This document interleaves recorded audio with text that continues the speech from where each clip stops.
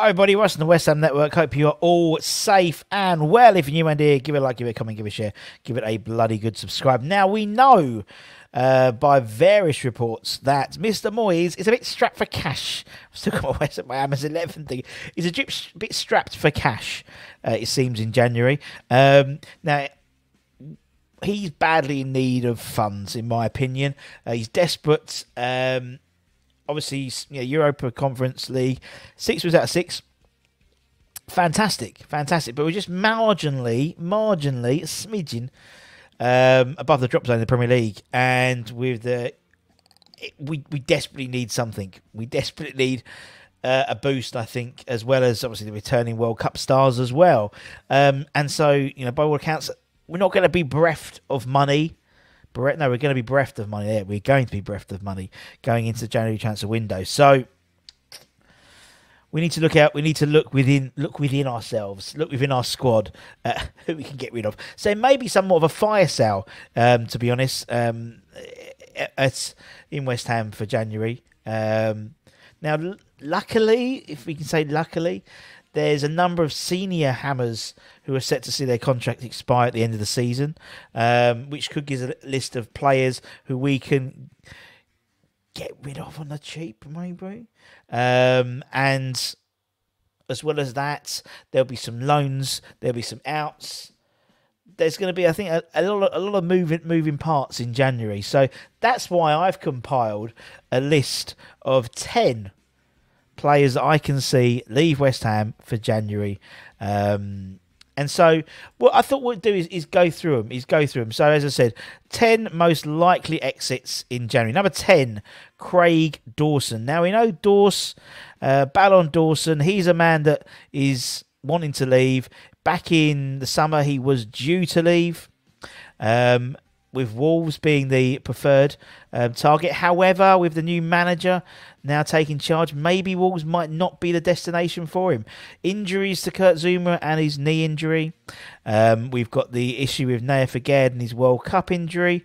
May mean that potentially... Oh, don't mean to press it. May mean that potentially it might not happen just yet. However, saying that, the likes of Luizao, who's all but signed, may well mean that Mr. Dawson could get his move out of West Ham and go back up north to his family. Number 9, Harrison Ashby on a permanent deal. We know Harrison, the trials and tribulations. I don't get it. With Harrison Ashby. I don't get why we're letting him leave. By all accounts, again, another one who was due to leave in the summer, with Newcastle being the preferred target. It looks like that's happening. It's going to happen. And there'll be compensation for that. I think it's a couple of million, I think it is. But we'll wait and see what happens with Harrison Ashby. Number 8, Connor Coventry. Loan deal, question mark. Now, Connor has had... He's had a rough time of it this time at West Ham.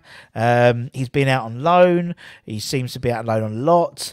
Last year he was out on loan and came at Peterborough, came back, was recalled and went back out to the MK Dons.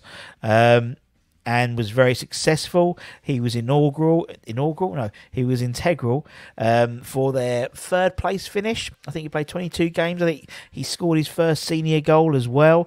Came back, made some appearances for us in the Europa Conference Leagues, and in the Carabao Cup as well.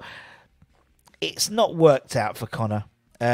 His contract runs out, I believe it's next year, I want to say.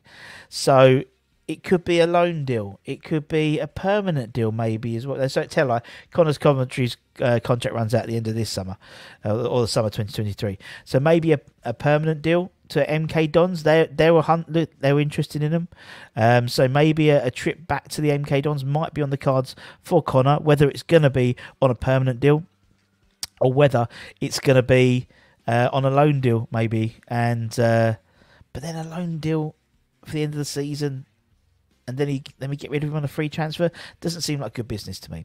Number 7, Vladimir Coufal on a permanent deal.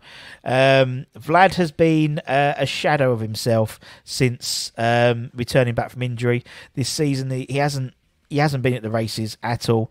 And despite that fact, he has been linked with a move to Bayer Leverkusen, the 30-year-old. And by all accounts, Bayer Leverkusen are looking to sell players to fund that transfer. I think Vlad's time's up at West Ham, to be honest, and us looking at the likes of Wan-Bissaka amongst others might suggest to me that it's time to move on for Vlad. It's time to move on, bless him. Right, let's go to number 6, Manuel Lanzini. Now, Manu has been a stalwart for West Ham. He's scored some important goals. He's played a lot of games for us. However, another one whose contract is due to end his current deal at the end of the season. There was talks of him leaving last year to go back to Argentina potentially. Obviously, he has a young family now, and realistically, if he's as I said, his contract runs out at the end of this year. So it could be time to move Manu on. Sporadically used, more just for the conference side. But now we're getting to the knockout stages. Potentially, it might mean that the more of the starting 11 are used. So maybe Manu's chances of playing football, first team football at West Ham, aren't as great as they were. Number 5, Angelo Ogbonna. Surprising with Angelo Ogbonna. Obviously, he had a massive injury. West Ham were... not gracious is the wrong word, but they were obviously his contract ran out last summer, but because he was injured, they gave him another year contract. So again, his contract runs out at the end of this summer. However, despite the fact, and again used very sparingly in the, well, not sparingly, but used primarily just for the cup competitions this season, he has still shown he's got he's got the older kahunas. A trip back to Italy may be on the cards. Lecce are looking at him, as well as the Serie B side. Forziano Calcio are both looking at him potentially for a January transfer. However, again, with the issues of Zuma and Agard and the question marks around Craig Dawson leaving, I can't see him leave. I can't see Ogbonna going. It'd be him or it'll be Dawson, but both are on the list. Number 4, Darren Randolph. Now, Dazza is also a player who contract runs out at the end of this season. Famously, we blocked a move for him previously, going to Leeds or Aston Villa, I believe. Now, with his contract coming to an end, would a championship side come in for him? He's a good goalkeeper. He's played absolutely bugger all football this year for West Ham. So possibly Randolph might be moving on. The emergence of Heggie, Christian Heggie, he's been playing very well for the under-23s. So we've got a ready-made replacement. We've also got Nathan Trott out on loan, and Joseph Anang, who's injured at the moment. But there's enough to cover that third place berth, and actually it means you might have to put 2 goalkeepers on the bench once. Number 3, Freddie Potts on loan. For anyone who watched the Cambridge game, Freddie Potts was outstanding in his second half. He was by far the best player there. And for his own progression, I think a loan move might be useful for him. Obviously, he's only playing under 23s at the moment. Can't see him breaking into the first team this season. So a loan move may be useful for him to gain some much needed first team experience. Number 2, Jamal Baptiste. What has happened to Jamal Baptiste? Where the hell has he gone? Again, a kid with so much promise, and one we're looking to, an England international.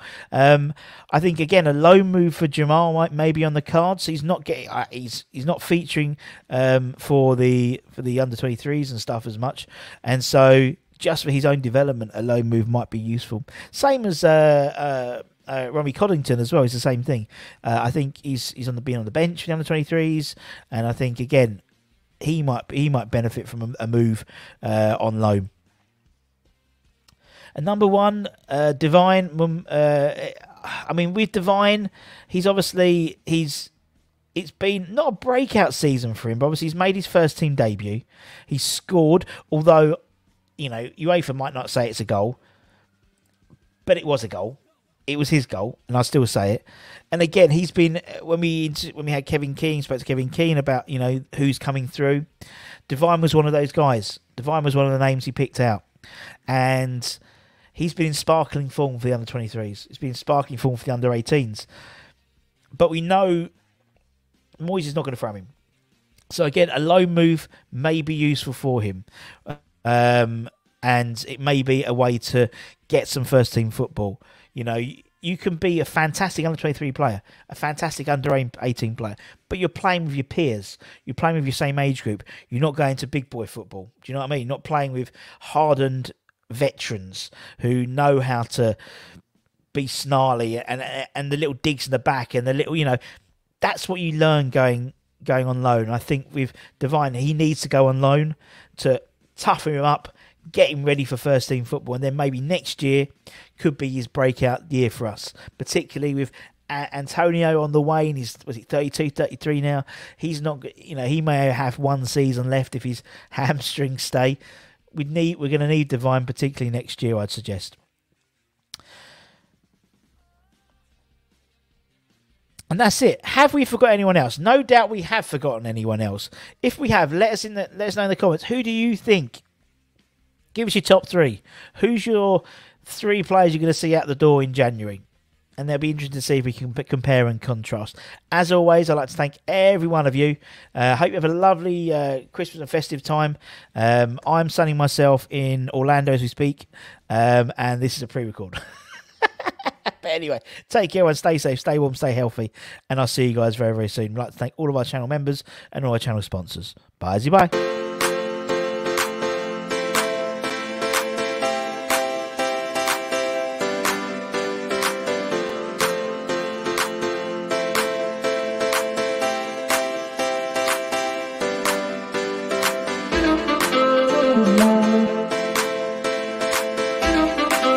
Good night.